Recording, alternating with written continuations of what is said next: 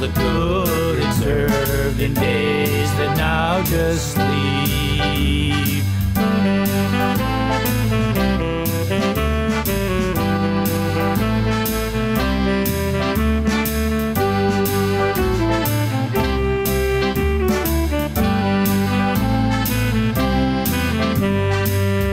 Until the gray-haired gentleman, his skirt's knob and hinge, to nail it near the kitchen stove to serve a home again.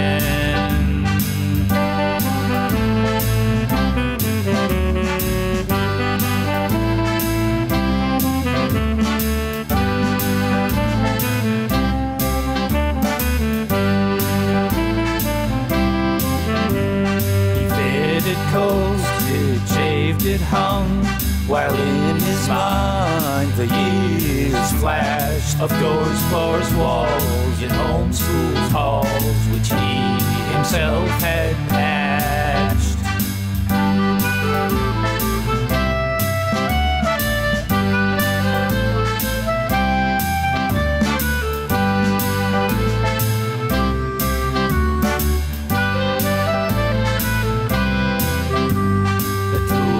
They hung like violins, he kneed them to the core, and then that piece of wood he held was once again a door.